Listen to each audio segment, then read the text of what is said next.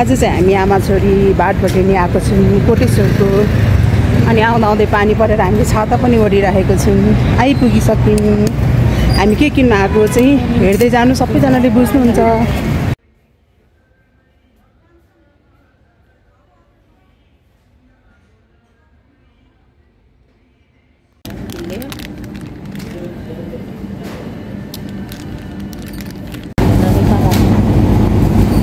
यो के हो? कति भुन्टेलाई त्यस्तो किनिदिनुपर्छ पिउरिया।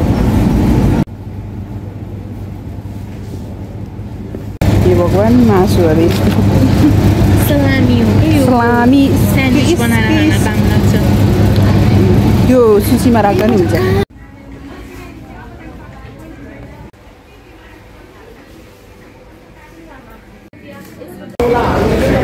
सेन्सरवाला रहेछ नि नानी।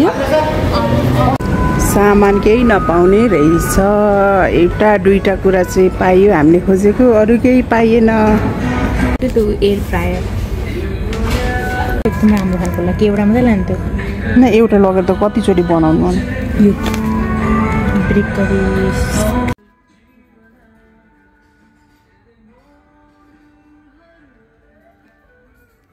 के बनाउने भाडा खोज्छु।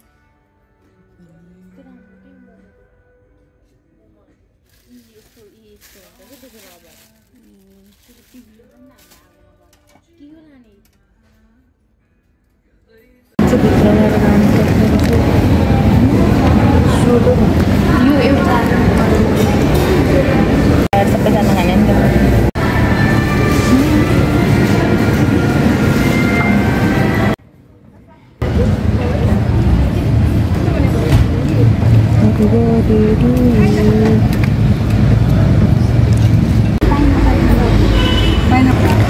कस्तो मिठो केक खायौँ कि हामीले। अनि त्यसपछि यहाँ जुस रहेछ क्या, लेमन जुस र अर्को के ओरेन्ज जुस थियो। मैले लेमन खाएको त बाफे कहिले पनि म जुस खान्न जस्तै भयो। अहिले पनि कस्तो कस्तो भयो। खानु चाहिँ खाएँ, तर समोसा लगिदिने नानीहरूलाई चाहिँ।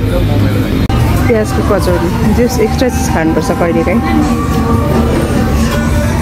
अब हामीले के ल्यायौँ भन्ने कुराहरू देखाउँदैछु। अघि नै त्यहाँ पनि देखिसकेको छ। त्यही पनि यो चिज। अब यसलाई चाहिँ हामी फ्रिजमा हालिहाल्नुपर्छ।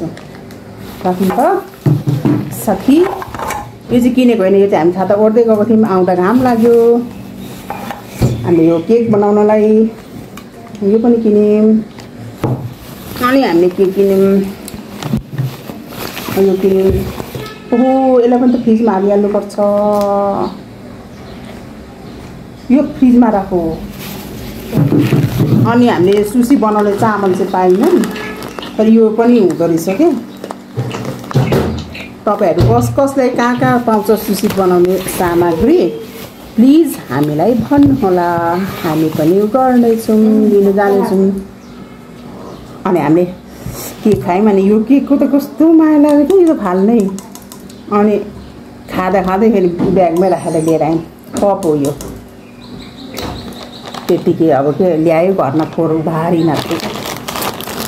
अब हामी सुसी कसरी बनाउँछौँ, अनि अब हामी टु बी कन्टिन्यू। हामी सुसी बनाएपछि देखाउँछौँ। अहिलेलाई यति नै। हामीले चाहिँ यो कचौरी, प्याजको कचौरी अनि समोसा पनि ल्याएको थियौँ। अनि त्यहाँनिर चाहिँ केक चाहिँ उहीँ खाएर आयौँ।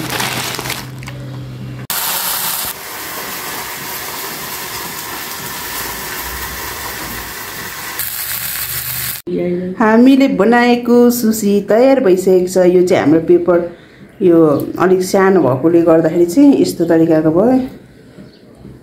अनि हामीले यसरी खान आँटेको छौँ।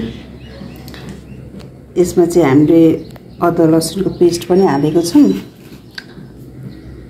अलिकति भिनेगर, अनि यसरी रेडी गरेको छौँ। यो चाहिँ अब यसरी आफूले बनाउँदै अनि खाने हो क्या। यो चाहिँ उहाँले बनाउनु हुँदैछ।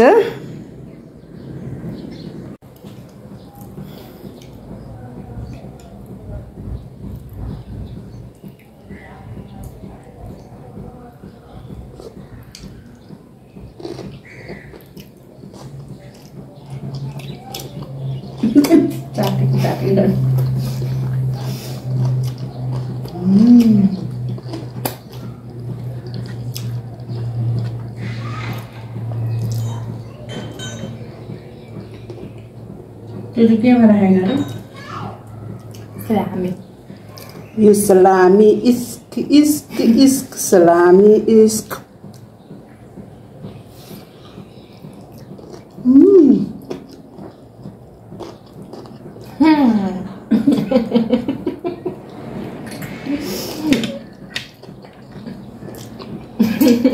हामीले उब्रिएको राइसबाट चाहिँ खिर बनाउँदैछौँ साथमा आलु फ्राई काँक्रा र आलुको अचार खिर पनि रेडी भइसकेको छ आलु अचारसँग अब खाने हो खिर अब म यो ब्लगलाई यहाँ एन्ड गर्छु बाई बाई मिठो मिठो मिठो गरेर खान्छु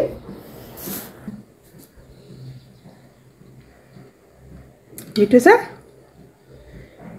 हामी त कस्तो मजाले बनाएर खान्छौँ नि केही कुरा वेस्ट भएन अलिकति धेरै हुन आँटेको थियो आइडिया आइहाल्यो हामीलाई खिर खानुपर्छ भनेर यहाँ चाहिँ घाम धेरै भएकोले यहाँ तन्ना राखेर यहाँ छेकिरहेको छौँ सुकेको छैन तन्ना पानी परेर